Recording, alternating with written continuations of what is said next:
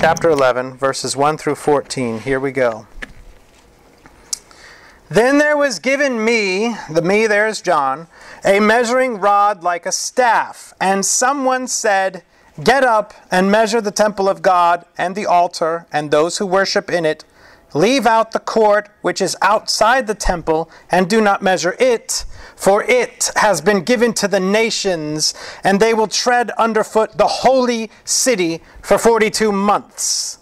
And I will grant authority to my 2 witnesses, and they will prophesy for 1,260 days, clothed in sackcloth. These are the 2 olive trees and the 2 lampstands that stand before the Lord of the earth. And if anyone wants to harm them, fire flows out of their mouth and devours their enemies. So if anyone wants to harm them, he must be killed in this way.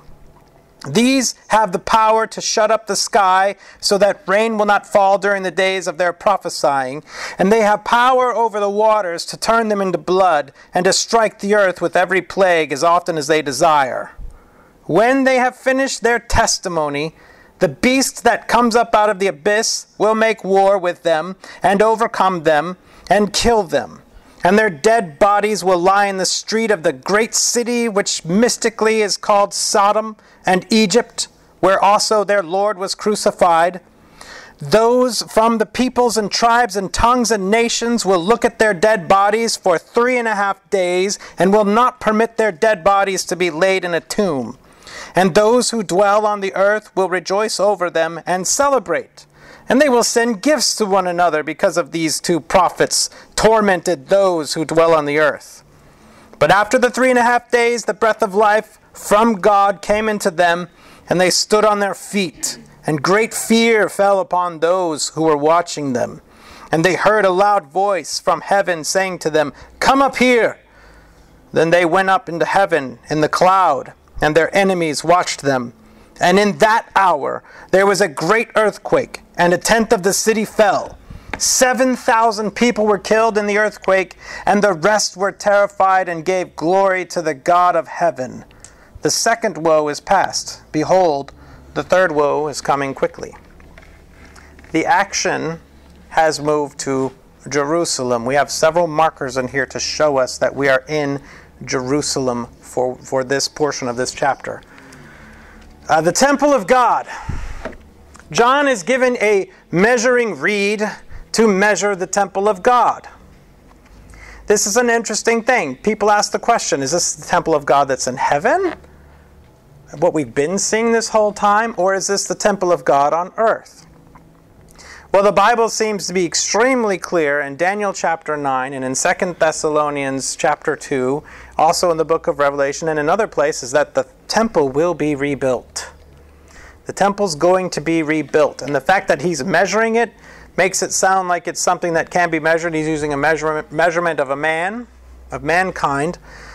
And the fact that the outer court is going to be handed over to the nations for them to trample upon it in the holy city, that would be pretty fascinating to think about it if this is the temple in heaven. So you mean to tell me the nations are going to trample the outer court of the temple in heaven for 42 months? No.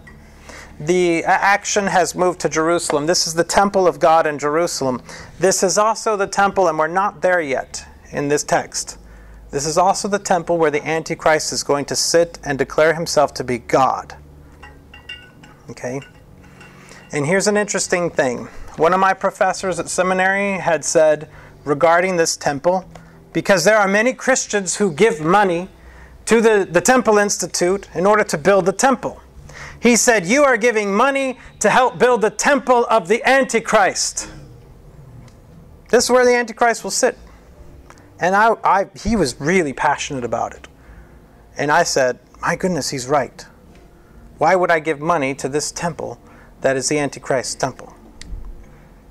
But then it was the earliest church fathers, it was Irenaeus and others like him that wrote, because they were also frustrated about that same problem.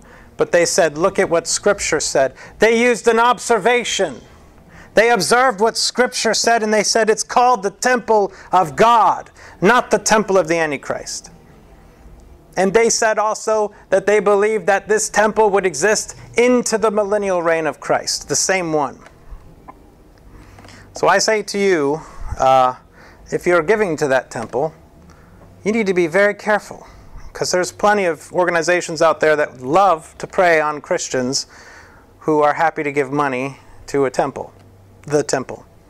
Okay? It doesn't mean that your money is going to go to help. Well, in the millennial reign of Christ, you'll say, hey, I helped pay for that candlestick. I mean, it's got to happen. It's going to happen. So It is going to happen.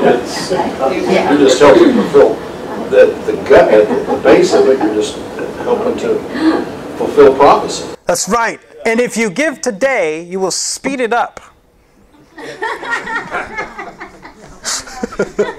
I'm kidding. Because God is running out of time. No. But it is fascinating that that is going on in our lifetime.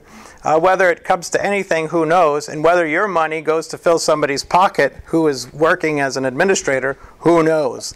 I will fall back on this. Be a good steward with God's resources that He gave you.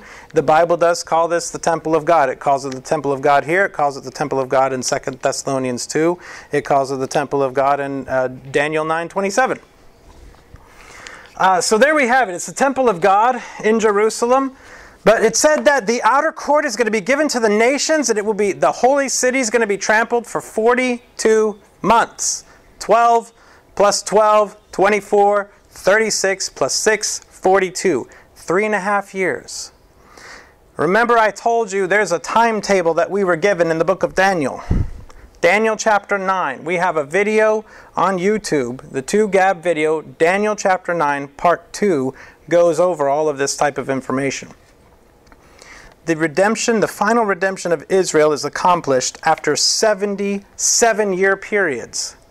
The final 7-year period is thrown out into the future. The earliest church fathers believed that. I believe it, and I think that Scripture is very clear about that.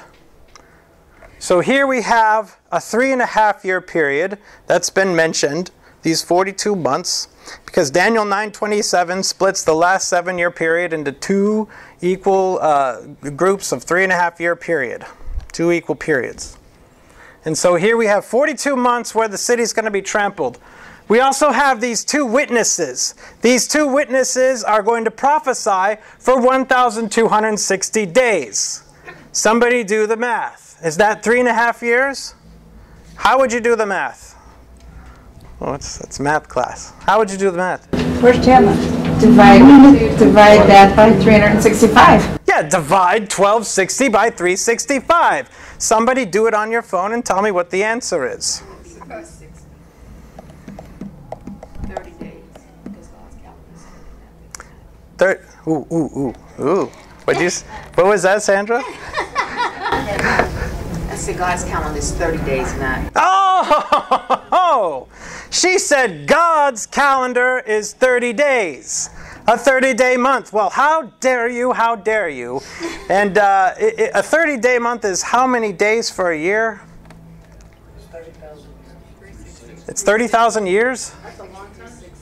360. It's 360. You should divide 1260 by 360 and see if you get 3.5. You will. Because God's calendar is not our calendar.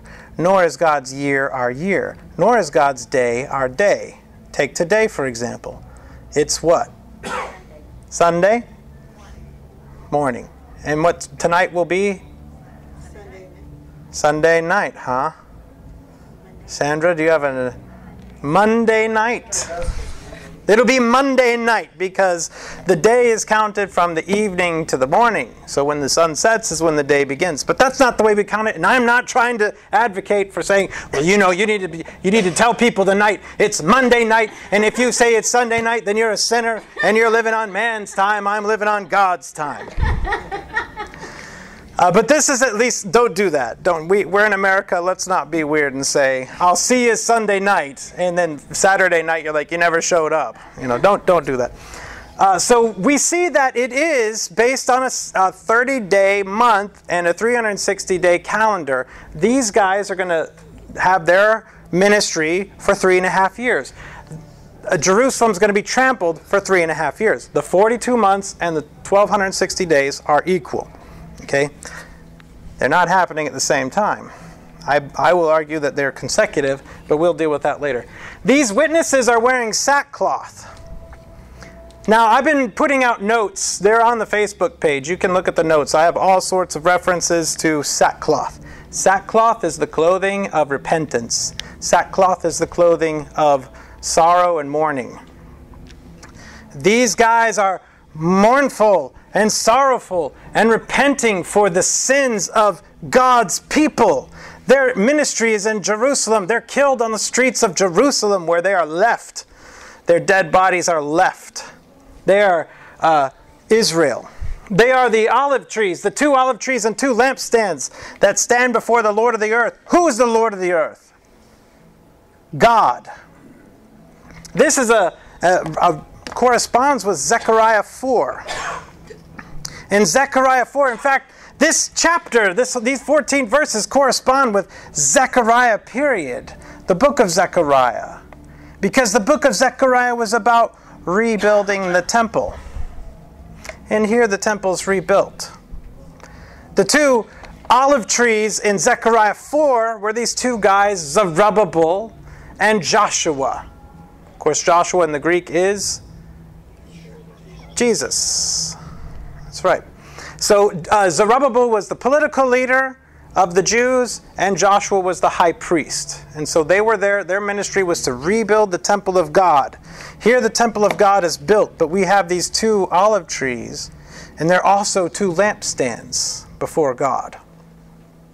And people wonder, who are these guys? What's their identity? But who do you think they are? Really, these are the only Christians on earth that don't have an opinion about the 2 witnesses. What are you talking about is being Elijah and Moses? Elijah and homeboy. Enoch. Okay, Enoch. All right, why would it be Elijah and Enoch? They didn't die. It's subject to man to die once. Yes, Hebrews 9:27. It's appointed for man to die once, and after this comes judgment. Those guys didn't die.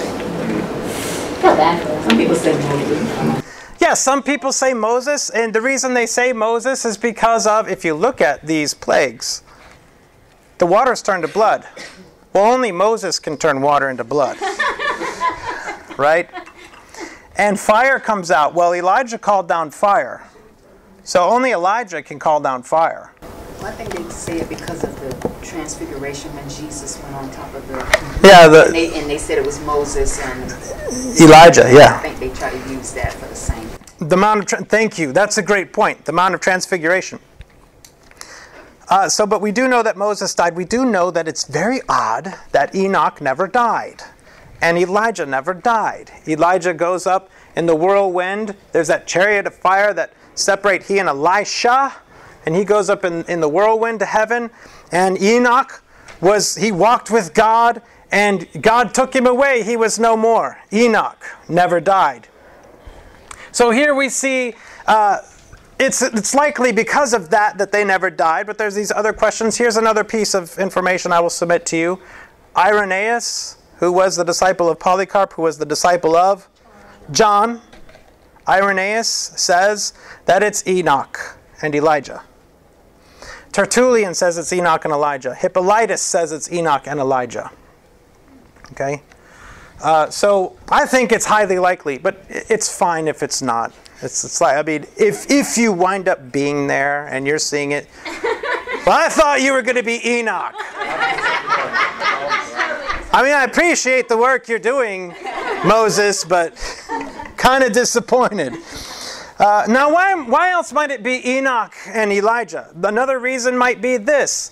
Enoch represents the pre-flood world. Yeah, and Gentile, I like that too. Enoch is the pre-flood world, Elijah is the post-flood world, and we have the testimony of Christ right here in God's Word. So I think it's fascinating from that perspective, but who knows? They die. They are given authority for 3.5 years, and that's it. After that, the beast that comes out of the abyss kills them. And their bodies lie there for 3.5 days. 3.5 years, 3.5 days. It's fascinating. And notice that the people are giving gifts to one another. And in all seriousness, this was in a Christmas greeting card. Verse 10. And this is how it was worded. And those who dwell on the earth will rejoice over them and celebrate. And they will send gifts to one another. And that's where it ends. And so people get this greeting card and they say, oh, look, the Bible says here at Christmas time, you should rejoice and give gifts to one another and celebrate on the earth. No, you need to read your Bible in context. Wow. Yeah. If you see that in the store, please. Burn it. Yeah. Just burn it, Leon. Just burn it. Just right there. Yeah, no biggie. No biggie. But these guys come back to life. The beast that comes out of the abyss defeats them. And that is the Antichrist. We're not going to get there yet. Isn't it interesting that he mentions the beast that comes out of the abyss, and this is the first time he mentions it, but he's not going to explain it till later. This is why you have to carefully study the book of Revelation. But these guys are resurrected. So were they really defeated? No. Do not fear those who can only harm the body. Do not fear those who can be encouraged by that. These guys they laid there dead for 3.5 days, and all of a sudden they're up. And what happens? The earthquake happens. But Jerusalem here is mystically called Sodom and Egypt. Well, the Greek word there is really spiritually. So spiritually, Israel is or Jerusalem is going to be Sodom and Egypt, which Sodom and Egypt represent enmity with God. Okay? Polytheism, sexual immorality, great sin. That's God's holy city of Jerusalem. That is where they are headed today. Just because they have the temple of God does not mean that they are acting like God's people. So we're going to learn more about the beast out of the abyss here shortly in a few chapters. But this great earthquake happens, and this is fascinating. The earthquake happens, 1/10 of the city falls, 7,000 people die. Again, the action is in Jerusalem. And those that survive give glory to God. Why is God patient and waiting? Because not everybody that believes has come in yet. Zechariah is very clear. A lot of Jews are going to die. A lot of Israelites are going to die. But a lot of them are going to come to know the Lord. And all of those that survive this tribulation period are going to be saved because they're going to look on He whom they pierced. They will know the Messiah. The second woe has passed. Why is it thrown in here? Is the seventh trumpet really a 7-year period? Or the sixth trumpet? Is the sixth trumpet a 7-year period? Or is this a parenthesis? I submit to you that the 4 angels that were loosed from the Euphrates, who led the 200 million army that killed 1/3 of mankind, is the second woe. He's transitioning back now. The second woe is mentioned. We're going to get right where we were, right where we left off. We're going to get the 7th trumpet. Revelation is very difficult because of this. Move forward, wait, let's go back and fill in some gaps. And this is why I'm telling you, I'm waiting until we're done with this before I present you with a timeline where everything fits. I'm not going to do it ahead of time. I don't want to put filters on your eyes so that you see what I want you to see. I want God's Word to speak out to you. Let God's Word speak out to you. If you disagree with something here, by golly, come up and tell me. I'm not going to bite. I'm not Dylan, no. Dylan would never bite. Did Dylan ever bite anybody? Well, They probably quit coming if he did. they left. Those that left are those who were bitten. All right, any questions? All right, let's pray. Lord, we thank you for your word. We thank you for this time that we had to look at your word. Lord, please continue to be with everybody here. Lord, if you have moved them to anything, Lord, there's a wonderful application here about eating your word and digesting it and taking the proper time that your word requires. Lord, we want to know you more, and to know you more, we have to get in your word more. And not only that, we have to do what you've told us to do. So please help all of us to be faithful with the giftings that you've given us, to do the thing that you've called us individually to do. We ask this in Jesus' name. Amen.